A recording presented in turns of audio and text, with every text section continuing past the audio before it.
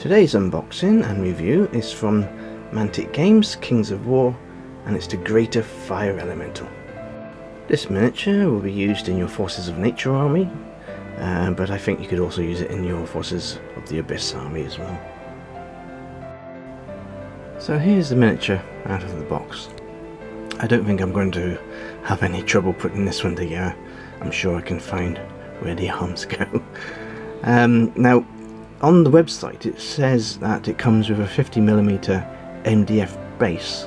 This one actually came with a plastic 75mm base, which is awesome because I like the bigger base, so I can make a nice little diorama with the miniature. There's not much to really show you today on this one because it's just 3 parts. So what I'll do is I shall stick the miniature together and I'll show you what the finished item looks like. So here is the miniature together. Very simple. It was nice and clean.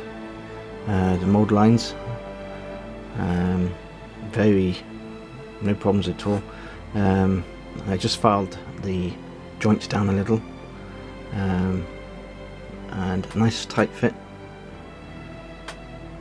very nice.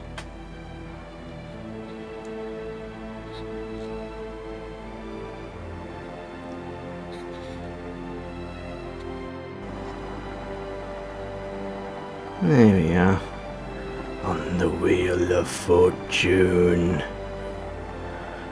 This gives you a better view of the miniature.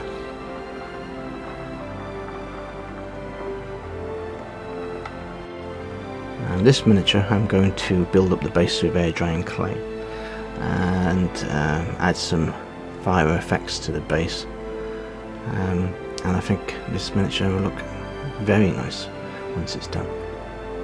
So I hope you enjoy this little review or unboxing of this Kings of War miniature, and until next time,